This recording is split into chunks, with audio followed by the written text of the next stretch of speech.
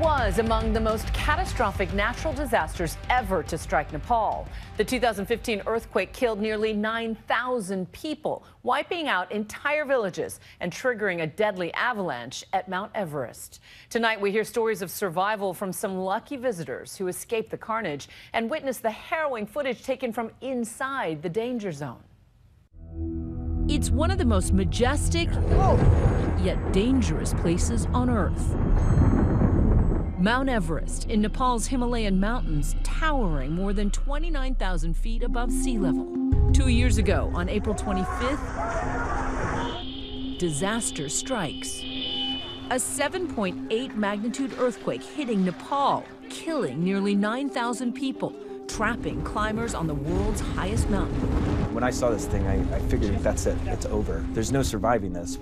American filmmaker Michael Churton was at Everest Base Camp, covering a team of climbers when the earthquake hit. At only 17,000 feet, base camp is normally considered safe. It's about, 11 o'clock or so. We're all sitting there just hanging out, and then all of a sudden the earth moves like that. It gets very violent, it's very hard to stand up. What was your first reaction when you felt it? I gotta get my camera.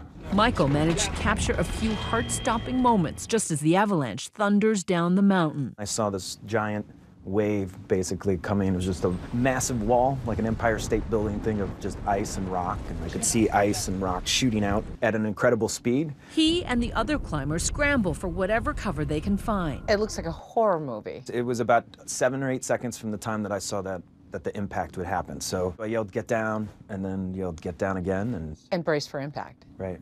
What happened around you in those 7 seconds? My mind was like, where can I go that's safe? There was a concrete kind of rock structure that the Sherpa had built, and so I'm like, if I just put my shoulder against that, I won't get blown away. That's what I did. Everyone else kind of scattered. One person scattered this way, one person scattered that way, but there really wasn't any time. He prepares for the worst. It was just like, so, this is how I die, huh? But he didn't. When I popped up, everything was gone. An entire 27 tents are just completely swept away, and it looked like that was for all of base camp. Yeah, it was just destruction. He was lucky. 19 people died on Everest that day. Among the dead, 3 Americans. Michael was suffering from a concussion, a broken nose. And I realized like I was a casualty because you can see the way people look at you.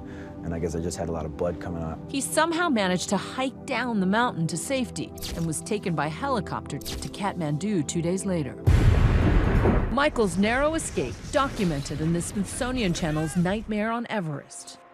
But the climbers on Everest weren't the only ones trapped by the deadly quake. California native Kat Heldman was in Nepal on a month-long adventure.